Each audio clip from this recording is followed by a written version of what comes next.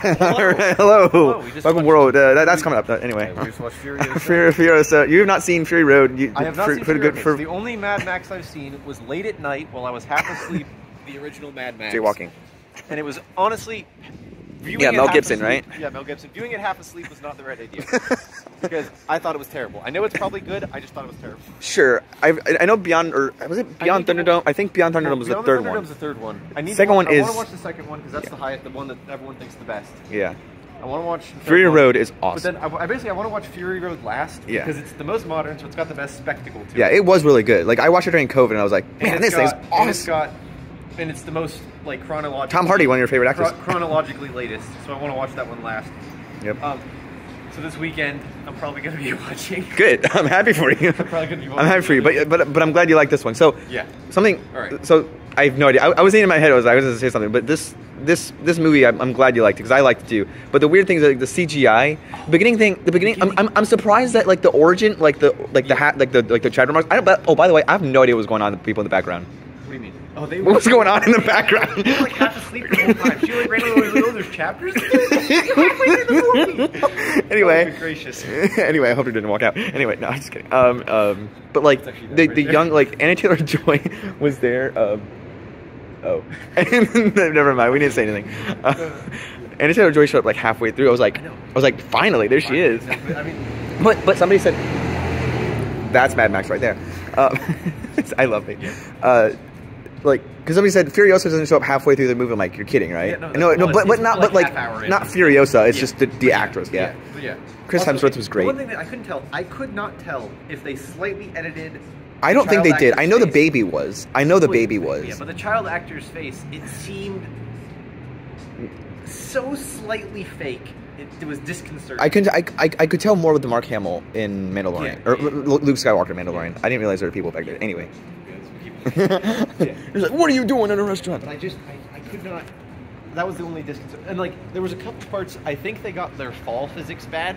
Every time someone. Yeah, I think you'll appreciate Fury Road a bit more. Like I think you'll appreciate Fury Road, and I heard like this one kind of deteriorated the Mad Max franchise a little bit. But also like it was still really good. It was still really good. The action was still like great. Impressive. It was impressive, but the thing I think, and don't take this the wrong way because I love movies, right? Yeah. So. Even though I really enjoyed it, was this a motorcycle? Yeah. Nice. Yeah. That's one thing I actually excited about. I get to go home on a motorcycle after. Yeah. No, it's great. You can. My viewers can appreciate. Anyway, the thing I like about movies, I don't think that they're going to continue this franchise. I don't. As opposed to Apes, like they have a plan. They have a thing in mind. Well, this one. That's the problem with this was the prequel. So they can't. Well, no, they had a story like after Fury Road, and then they did this one with the prequel, and they're like, let's do a continuation of Fury Road. Or like, I don't see the turn. I don't see the. Yeah. I need to watch Fury Road, but I think the biggest thing is that Fury Road seemed to me, from everything I heard about when it came out, obviously I was too young when it first came out to watch it. Yeah, sure, me too. But now when I can watch it, it seemed to me more like it was a passion project kind of thing. If the guy, like, they wanted to revitalize Mad Max, and they got someone, and they put a production team behind it that really wanted to make a good Mad Max movie. Right, which it is. Yeah. And I feel like with this one. With this one, like George Miller earlier was saying, like it didn't since it didn't do as well. Yeah. People are like, why do I need to buy? Like it's a film too late. Like it's like it's a good prequel, but 9 years. After the old, yeah, like, it just seems like it wasn't as much of a passion project as it was. We want to make money. Right. But it was still really good. It was still really good. I think that's the thing is it's gonna be in my top 5 though. I mean, it's definitely a top 5 movie of the year for me. Comparing it to Fury Road, which again I haven't seen, so it's kind of hard for me to say that. Yep. But from everything I've heard, I've watched a lot of reviews and things like that.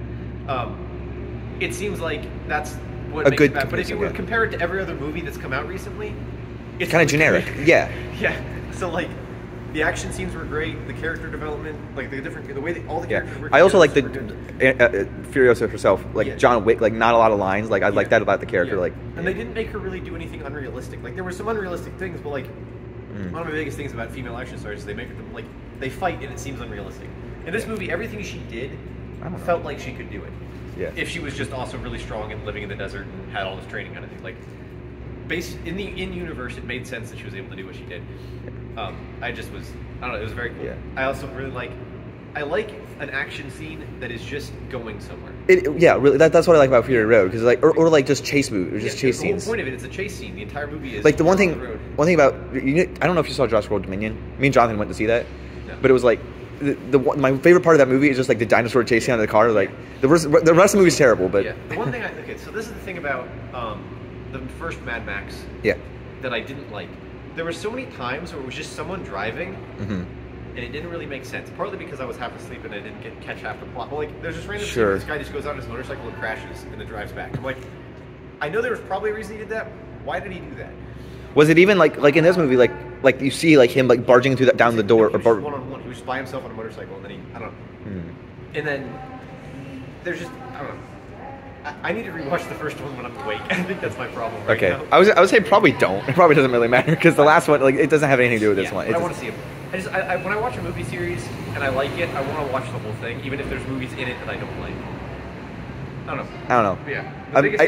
I just correlated Transformers, like, but you don't watch the bad, like the I've watched one guy who's extremely passionate about Transformers in general made a whole series reviewing all. I believe that. Like it's like the first three are the classics, and then you get into Mark Wahlberg's like don't just your life's gonna end right there. But it's yeah, it was kind of wild. But anyway. But this movie, I really enjoyed Chris Hemsworth. Yes. Because it didn't feel like a classic Chris Hemsworth. It was not classic. It was his prime. He did really well. Yeah. And then also Andy Taylor. It was like this. Like after Marvel. Yeah. Robert Downey Jr. in Oppenheimer and Chris Hemsworth in this have like they've been good. Changed better their than Marvel. yeah. And so I'm happy about that. And then it was cool to watch. It was cool to watch. Because the plot is actually relatively simple. It's just a revenge story with extra elements put in. Yeah. I don't know.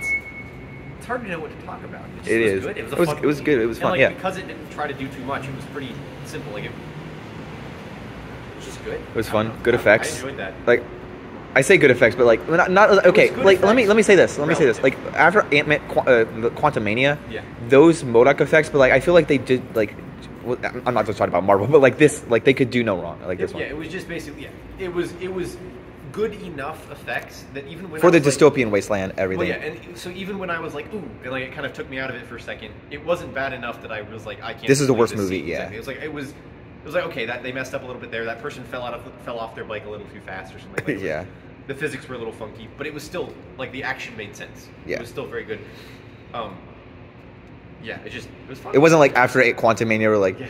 That was terrible. I'm never watching it again. It was like I can watch this more like just again. Yeah. And I would also, especially the big thing is, if I watched it like on a home screen, like a TV at home, a lot of those flaws I wouldn't be able to notice as much. Because, the falling over. Yeah, because like it's a smaller screen. Yeah. So it's harder to see the little things going wrong.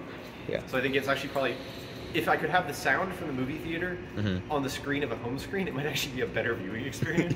Because then the car revvings and everything is great. I could get the feeling of it, but I wouldn't have to focus on the bad visuals or the poor visuals, not bad. I don't know. Except that I love the "Oh My Cabbages," the Avatar reference. It was like, what is this Avatar reference? I don't know. It was really good. It was really good. I think that's. I'm gonna have to turn this though because I think extent of my thoughts. Yes. Good sir.